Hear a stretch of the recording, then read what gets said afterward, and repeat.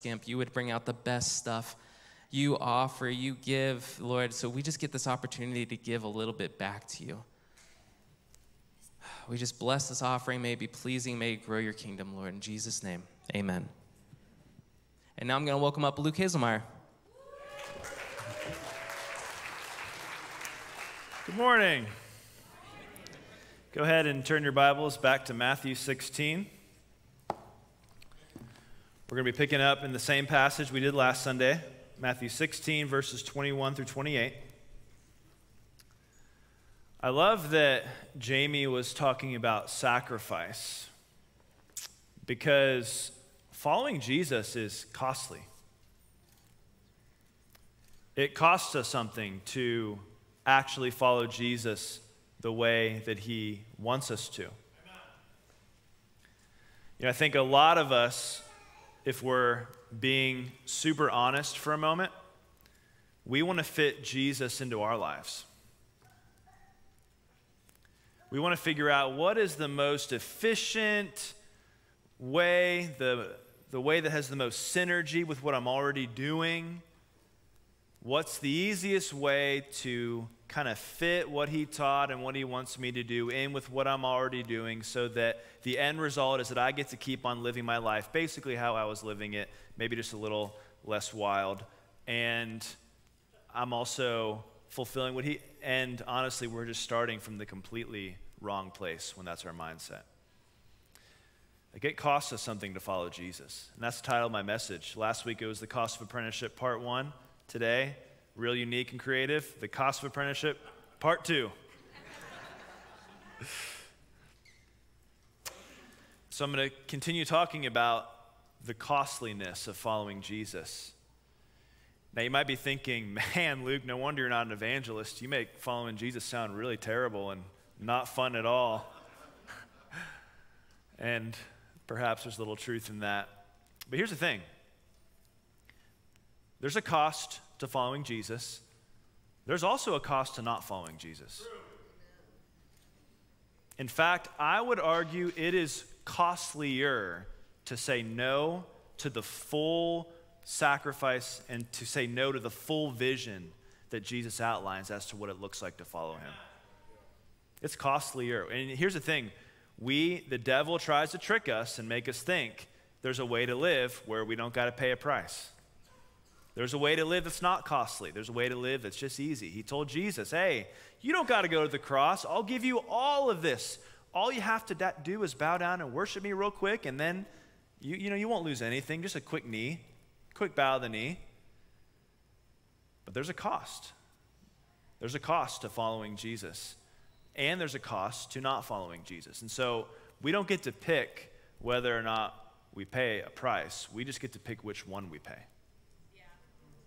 We get to decide which cost we accept and embrace. And I want to tell you that the cost of following Jesus is heavy.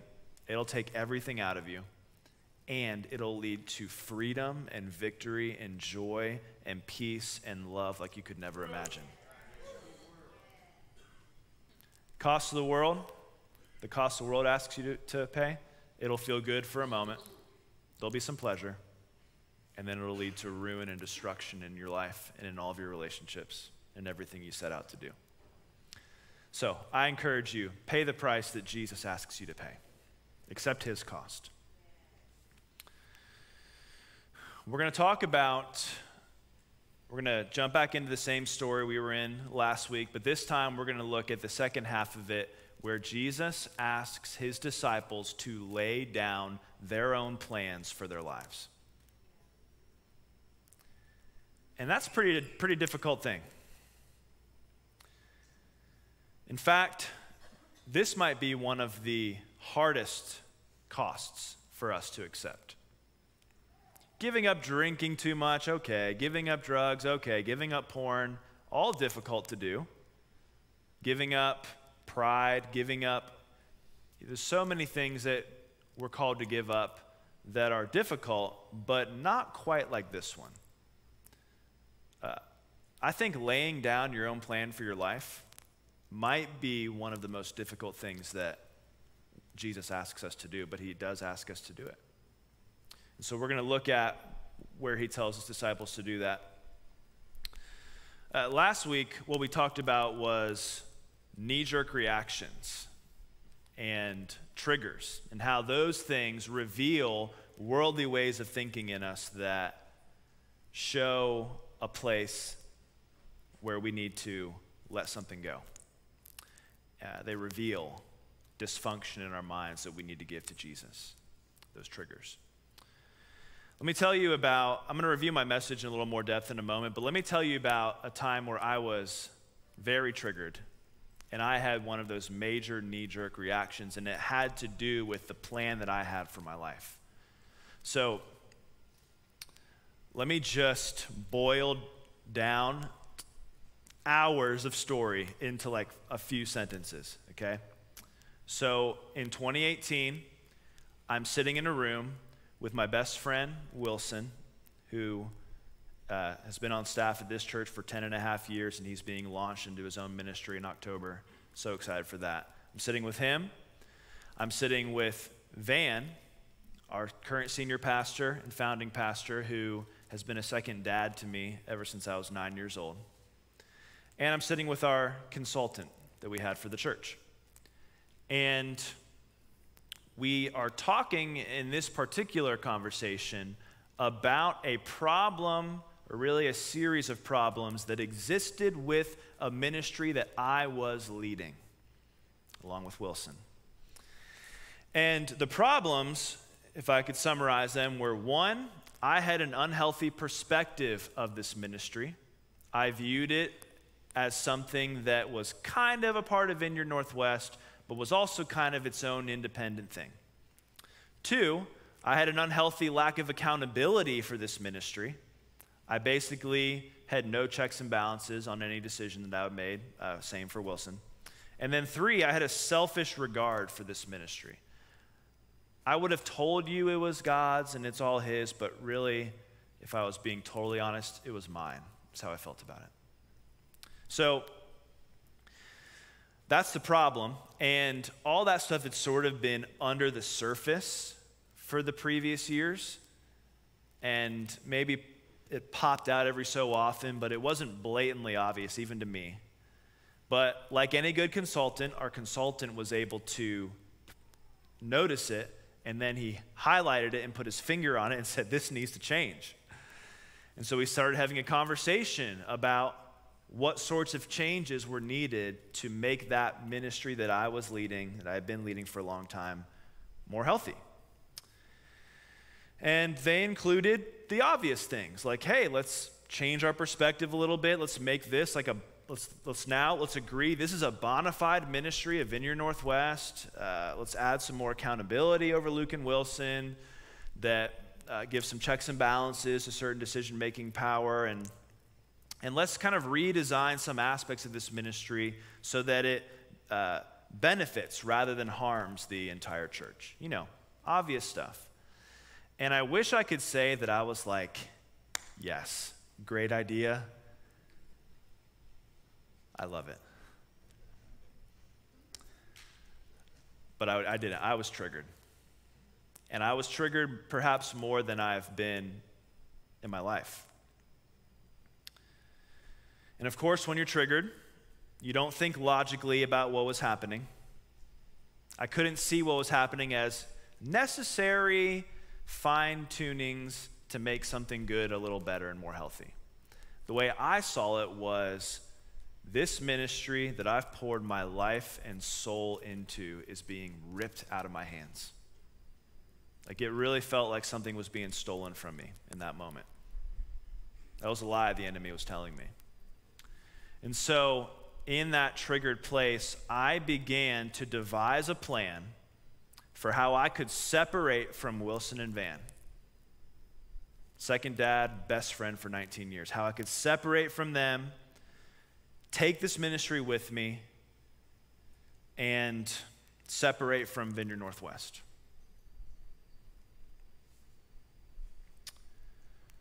Again, second dad, best friend, devising a plan of how I could stab them in the back. So, we talked and agreed then that the best solution would be that I become the senior pastor, and here we are. That's the story.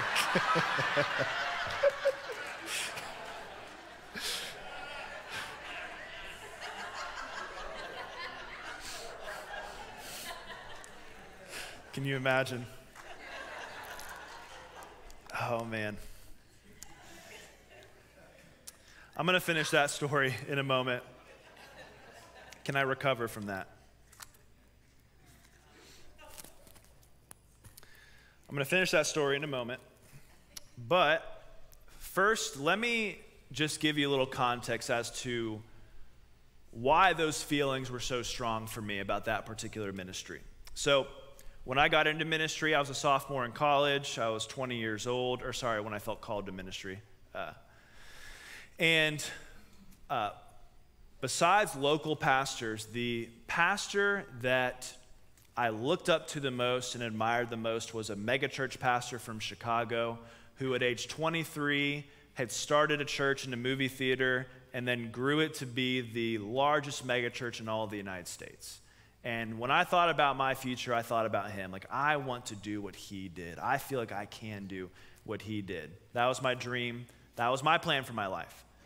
Well, when I was 22, a few months away from turning 23, Wilson and I, who I mentioned earlier, accidentally started a young adult ministry. And what I mean by that is we started discipling one of our friends who had been far from God, and he decided he wanted to know more about God. And then as we were discipled him, meeting with him, talking about the Bible, talking to him about Jesus, other guys started wanting to get in, and we didn't have any marketing strategy. We weren't trying to grow this thing, but like a snowball, it just kind of grew exponentially. Got to a point where we wanted to, some of the guys wanted to bring their girlfriends into this ministry because we had such a strong sense of community, and so we went and found some women, some leaders who were women that we really respected. Amanda Patton, she was Amanda Richburg. Jen Cochran, she was Jen Jordan. Brought them in. And once it was co-ed, then it was like the snowball was just like turned into a full-blown avalanche. And I still remember the first time that I was standing in Van and Lori's living room and I looked out the window and I saw a person walking down the driveway to come attend that Bible study who I'd never seen before, who I didn't know. And it was this really crazy, I'll never forget it. It was this really crazy feeling like, wow, like we're doing something here that is like attracting and bringing in people I don't even know. What the heck? Well, then it just sort of, one person turned to 2 I didn't know, turned to 5 I didn't know, turned to 10 I didn't know, turned to 15 I didn't know. Like I'm talking about each night, 5 each night, 7 each night, 8 each week that we met. And I could tell so many stories about that season, but let me just show you a few pictures and videos to sort of help you visualize it. So if you want to throw that first one up, this was in 2013. That's Van and Lori's basement. And at that point, we had chairs around the entire perimeter of the basement. Every chair is full. And we're like, this is crazy. Look at all these people. Go on to the next one. That was the second of these meetings that we started, and that was in Forest Park in Amanda Patton's mom's basement. And you can go back. I want to talk about that. And what was crazy about that meeting was that was the first time that this second group that we started met. And we were really worried about this second group because we had been averaging about 45 or 50 young adults at Van and Lori's for about a year, or actually for about a few months at that point. And we're like, shoot, when we send half of our young adults to this other group and the half stay behind, what's going to happen to the sense of momentum? Are we going to like kind of destroy this ministry that we started by doing this like separate in half and start a second group thing? And well, the first night of this new group, we had 45 people. So we were averaging 45, we split in half, and now we have 45. I remember sitting there like, is this like the loaves and the fish happening before my eyes? What's going on? And then the Friday group had 65 people. It's like we separated in half, and the second group grew by 20. Kingdom math does not make sense. Well, go on to the next one. 2 reasons I want to show you this picture. One, that's Micah Turnbow sitting up there leading a Bible study 10 years ago.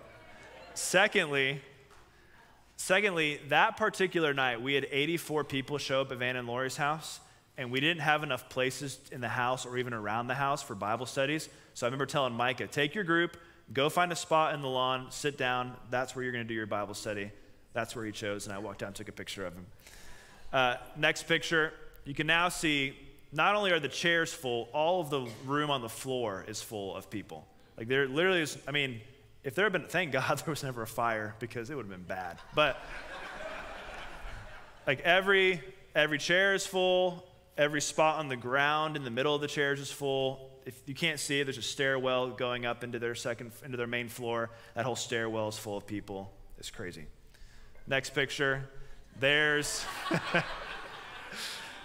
our group that we started in Westchester. The third group we started, that's Wilson, just on a crazy packed night, being Wilson. And then this was a picture of one of our leaders' retreats. So those are not just the people in the ministry, those are just the leaders that were in the ministry down in Gatlinburg. And then lastly, a picture, I think, from worship from that particular retreat. I also want to show you a few videos. So this first video, before you roll it, it's real short. It's just to kind of get a feel for what it was like being at those meetings. But if you listen, in the background, we used to start all of our gatherings with people sharing God stories. And the guy in the background is sharing about how he had led his brother to Christ that night before, which was a very normal sort of story that people would tell in the beginning of the groups. So go ahead and roll that video. Sure, hit it. I have two. My brother has been going through a lot of bad stuff, and just the other night I was talking to him for a long time. He decided to give his life to Jesus. Wow. Sure, hit it. And then lastly, here's a video from worship from one of those retreats that I mentioned.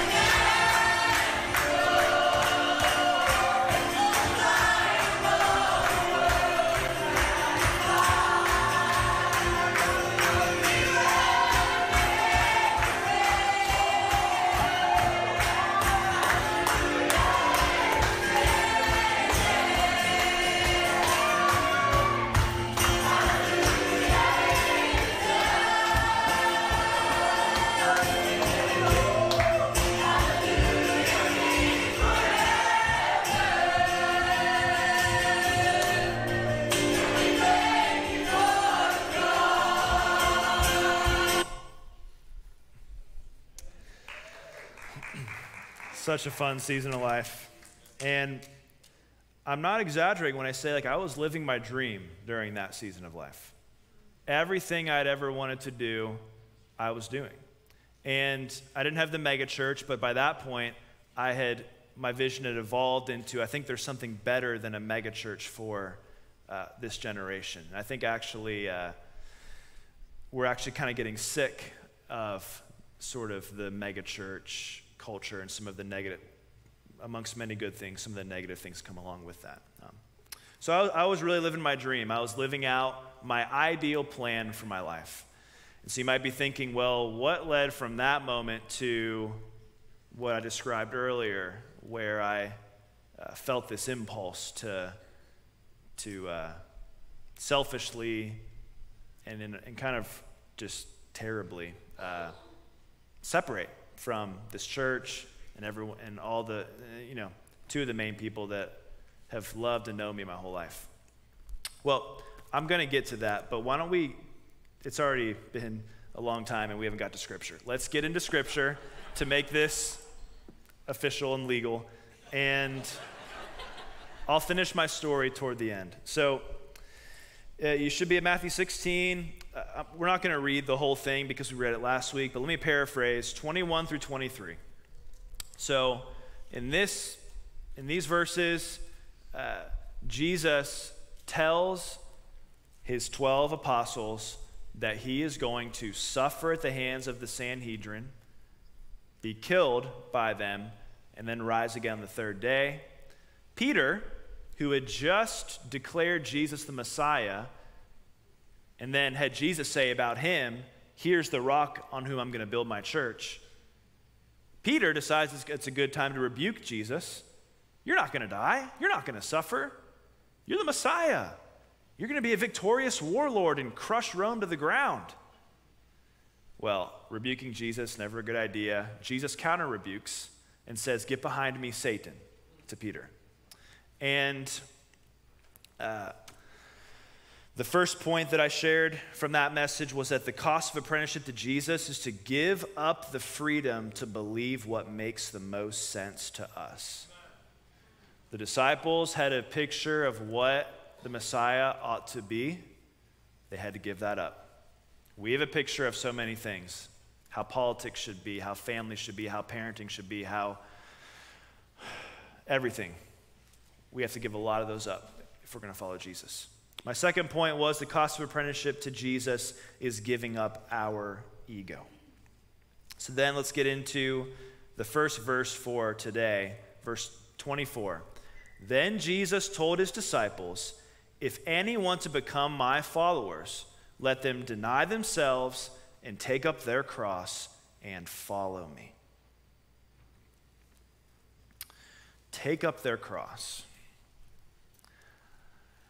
I'm afraid, as with many parts of the Bible, this particular verse has had its teeth pulled out of it. And what I mean by that is it's been repeated so often, it's such a cliche that we kind of have like this American Christianized version of what it means and not actually what it means.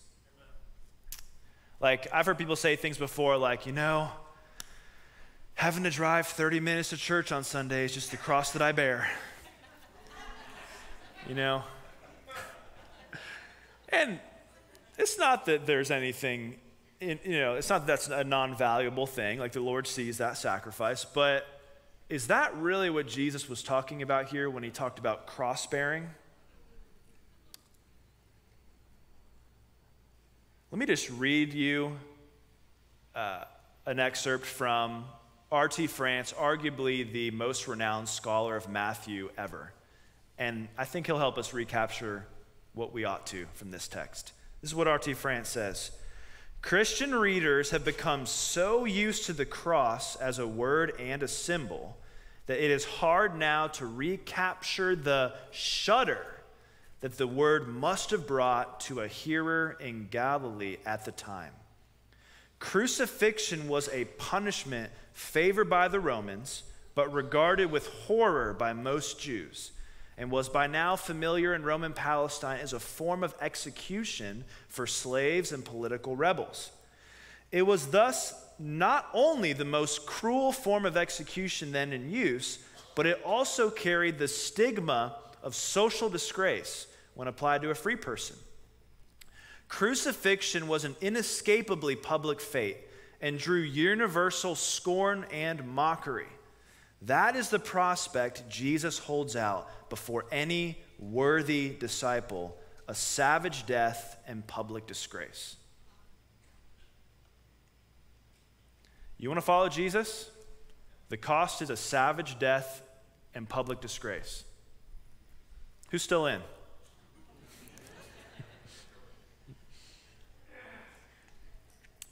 That leads to my first point, which is this. To apprentice under Jesus is to embrace a form of death. Not just accept it, embrace it. And here's the thing. This is still on the table. Like, what Jesus was saying here was not all the things we've metaphorically interpreted to mean. Jesus was telling his disciples, if you want to be my disciple, you are going to die. And not just die from like old age. You are going to die at the hands of the Roman state like I'm going to. And that turned out to be true for all but one of them. Like, he wasn't being metaphorical when he said, take up your cross and follow me. He was being literal. Taking up your cross, that the Romans would have the prisoner who's about to be executed on the cross carry their cross from where their trial was to where their execution would be. And so that's what that means, to take up your cross. Take it up and start walking with it to the point in place, or point in time and place where you're going to be executed on it. So first and foremost, like, if we want to follow Jesus, we really need to be willing to die. Like, what if God calls you to go and be a missionary in Iran or North Korea or the Congo or Venezuela? Like, are you going to say yes or no? Where it literally could cost you your life. That's the plain meaning here. That has to be the first meaning we accept. Now, of course, we are so lucky to live in a country where that is almost certainly not going to be our fate. We are almost certainly not going to die for following Jesus. But if our attitude is, whew, thank God I don't have to die. Well, let me just get back to my life. Like, we're totally missing it if that's our attitude. Let me do a thought experiment with you real quick. I want you to imagine you're arrested by the Roman Empire in the Great Persecution in the year like 300 AD, okay? And before that, you had indeed counted the cost and said, yes, I am going to follow Jesus and I'm willing to die for it if that's necessary, okay? So you're in. You're arrested, you're in jail, waiting for your fate, and you know that about 50% of people that are jailed are executed. So it's like a 50-50 chance that you're going to live. Your brother gets fed to wild animals in the Colosseum. Your best friend gets taken out and has stones attached to him and is thrown into the sea. And then the night before you're going to be taken out, you have a dream, and Jesus says, you're not going to die, you're going to live a long life. Next morning, they say you're free to go. You're walking back to your village. In that moment, are you thinking to yourself, whew, thank God I didn't die. Okay, well, let me just pick up where I left off. Would you be like, well, Jesus, I'd love to give you more of my time and energy, but, you know, my job is super stressful and my older kids are doing all of these things and my younger kids just zap the energy out of me. And plus, you know, my plate's pretty full. I've got my bowling league or my golf outing or my poker night. You know, I would wake up in the morning and pray, but I need at least 8 hours of sleep just to function at all. And I can't go to bed early because that's my winding down time. And I need my Netflix time or my social media doom scrolling time. Oh, and by the way, Jesus, if I do squeeze some time in for your mission, don't you dare send me to any Democrats or any Republicans because they're ruining this country and I don't think I can love them. How would we actually respond if what I described earlier happened? Jesus, you saved my life. Like, I was this close to death. My whole life is yours. I don't care what plans I had for the future. I don't care what I had going on right now. I'm in. I think that's how most of us would react. If we experience something like that, there's something about a near-death experience where it just changes the way we think. And so, why do I say all that? Most of us are not going to actually have to die. True. Amazing. How do we live in response to that amazing truth? Do we just live like just nominal Christians that go to church and do my thing? Or do we live in radical, full-blown surrender to Jesus out of gratitude for the fact that we don't have to actually die? And you know, I'm not saying that we can get to that heart posture overnight, but the power of the Holy Spirit in us can get us to the point where even though we didn't have to go through the sorts of things that the early Christians had to go through, the early disciples had to go to, we can get to a point, if we're willing to say yes to each step that Jesus asks us to take, where we are living as radically as they were in our day and our time. That's the invitation from this scripture for you. Do you want to just live a normal, boring Christianity that fits into your life and schedule really well? Or do you want to live a full-out, radical, surrendered life to Jesus and the kingdom of God? That's the question for the morning.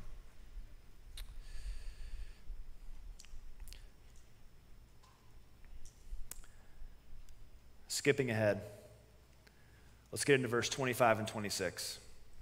Jesus says this, "For those who want to save their life will lose it, and those who lose their life for my sake will find it.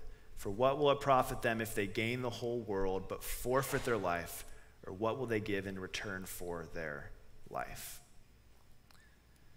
And then skipping ahead again, R.T. France, in another quote from him, he writes this, "A clear choice is thus offered between self-preservation at all costs and the risky business of following Jesus. But the self that is preserved by such a safe option is not worth preserving, since the true self is lost." Van one time got a prophetic word that went like this: there's no safe way to play it safe when it comes to the kingdom of God.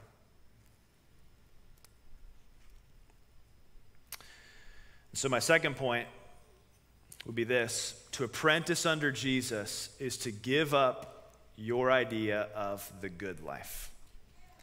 And this is really what is the root issue. We have an idea of what the good life is, what a meaningful life is, what a purposeful life is, and we cling to that rather than clinging to what Jesus says the good life is. We come to Jesus and say, "Jesus, okay, you can have all this, and this, but I'm going to just keep this one thing because this is what's really going to make me happy. This is what's really going to make me feel fulfilled. This is really what's going to bring purpose to my life." And you know what Jesus says? "Thank you for all that. I want that too. And you know what? I especially want that. Because that's going to be the thing that is an idol in your life. That's going to be the thing that holds you back from a life, from living life to the fullest in the kingdom of God. That's going to be the thing that is a stumbling block for you. So yes, I want that too." Okay, here's what we're going to do with our remaining 8 minutes. We're going to have a quick discussion break, just to give you a second to process. We'll come back, I'll finish my story, and we'll do a little ministry, okay? Take 2 minutes, turn to somebody nearby. I got 3 questions for you up on the screen. What dream or plan has God asked you to lay down in the past? How might your idea of the good life be better aligned with Jesus? And what dream or plan might God be asking you to lay down now? Go ahead, turn to somebody nearby. Answer one of those questions. On your mark, set, go.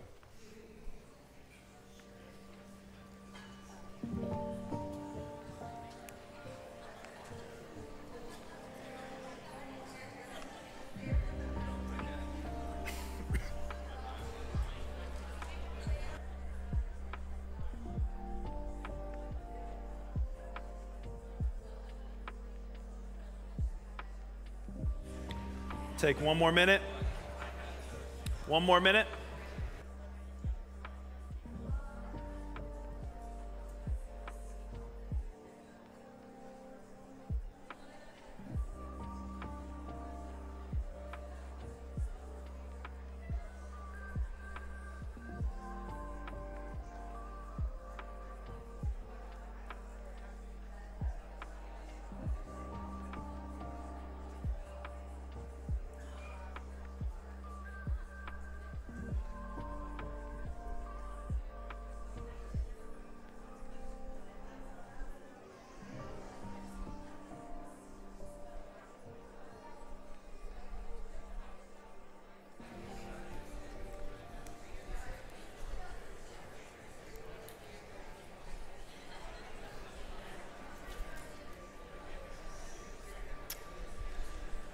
All right. So there I am, sitting with Wilson and Van, triggered. overcome with feelings of anxiety and fear and even some anger. And I'm plotting how I can steal this young adult ministry that I've been leading called House Group and make it my own thing. I don't say anything in that moment. I just kind of go along with the conversation while knowing that whole time that I'm not going to let any of this stuff happen that is pulling this thing out of my hands. Well, a few weeks later, we're having an event here at the church where we are watching a film called Finger of God 2 together. We had popcorn in the auditorium. It was great. I'm sure some of you were here for that. And as I'm sitting in the room watching this video where these different Christian leaders and pastors and evangelists were catching on live video miracles that were happening and people's lives were being changed and revivals that were going on throughout the world, the Lord spoke to me. And it was simple. Didn't have a whole lot of description to it, but I knew exactly what he meant. He said, Luke, I want you to lay it down. And he was talking about House Group. I want you to lay down the ministry that you have been pouring everything into for the last 5 years. The dream, the literal dream that you've had for your life since you got into ministry. The dream that you were living out before your eyes that was everything you ever wanted to do.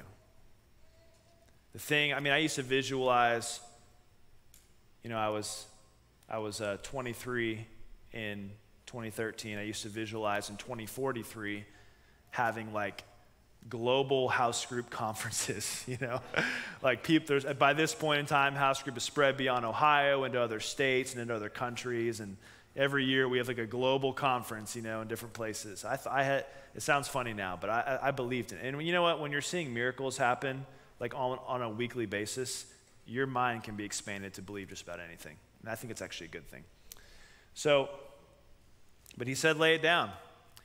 And then he began to tell me that this expression of revival is good, but it is not the end-all, be-all. I have so much more for you, and I have so much more for all of you who are a part of this right now. But it's going to require you letting this go. And I know it can sound dramatic. It can sound like, come on, dude, you just stopped doing a ministry. But I'm serious. It felt like I was letting a part of myself die. And it felt like I was letting the part of myself that I loved the most die. But I did. I laid it down. After some, like I said, some toxic thoughts and scheming, eventually I laid it down. And what's crazy is where I am in life right now. Like, next month, getting to become your senior pastor is so much better than any picture of the future that I had for myself before. I couldn't see that back then, but I can see that now.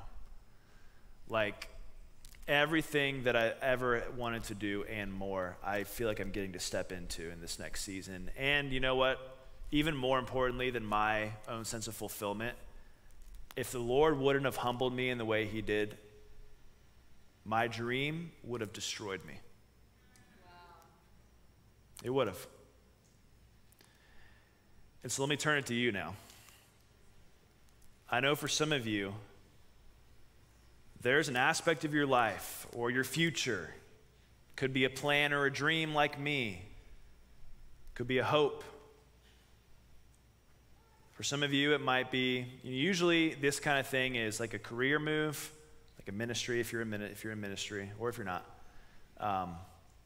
Perhaps marriage and biological children can be one. Whatever it is, I know there's some of you where, and keyboard person, you can come on up as we wrap up. For some of you, there is an aspect to your life or future that you've been holding back from letting Jesus put his hands on if he wants to. Like, you've given him so much. You can list all the things you have given him, but there's that one thing that you're just like, I need to hold on to this. Jesus, you can have everything else, but just let me keep this thing.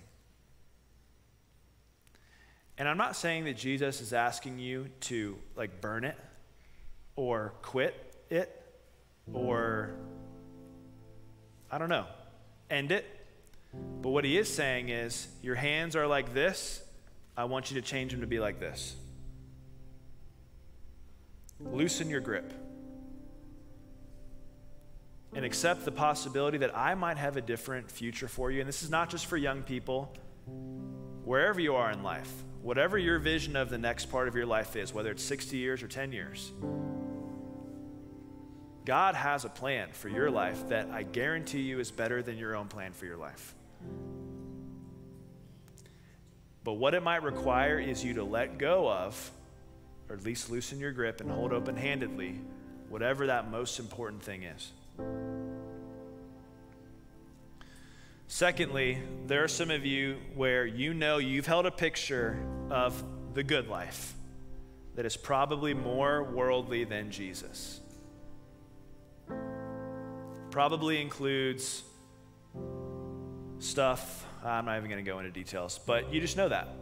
You know, I'm not trying to coax you into anything. You just know, like if the Holy Spirit is convicting you right now that you've not had the right picture of the good life, I'm talking to you. So if you're in either of those two groups, you want to let go of something you've been holding tightly, or you want to let Jesus redefine the good life for you, just stand up wherever you are.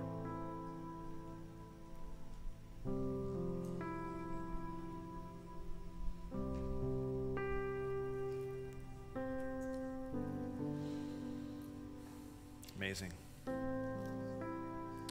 If you didn't want to stand before because you were nervous, but now you're like, okay, I want to stand now. Go ahead, stand now. Do it. You won't regret it. You won't regret it. Yeah, amazing. Come on. If you're nearby one of these people, can you just lay hands on them? You don't have to, but if you feel comfortable.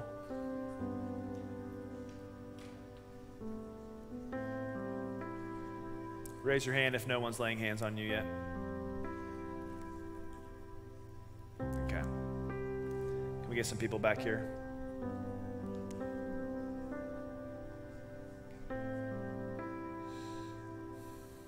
Yeah. Jesus, thank you for these sons and daughters that are standing before you. And Lord, I ask for a supernatural influx of courage for them to lay down whatever it is you're asking them to lay down. Just let your Spirit rest on them. I thank you, Lord. You don't ask us to make these sorts of impossibly hard decisions alone, but you give us your Spirit to make them.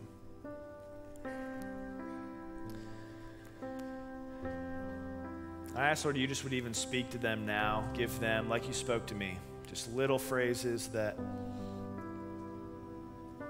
can let them know and confirm to them what it is you're saying to them.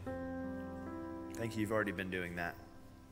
So I bless all of you with the courage, the favor, the grace to carry out what God is calling you to carry out. The empowerment to carry out the decision, to carry out the mindset shift that he's calling you to carry out.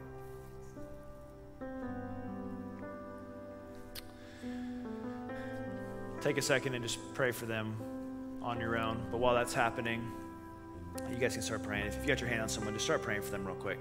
While that's happening, prayer teams, you can come forward if you're not already praying or being prayed for. We're going to close here in 30 seconds. If you want prayer for anything at all, any physical healing needs, anything emotional going on, if you want further prayer for whatever is happening right now in you, just come on forward. Prayer teams are going to be up here, and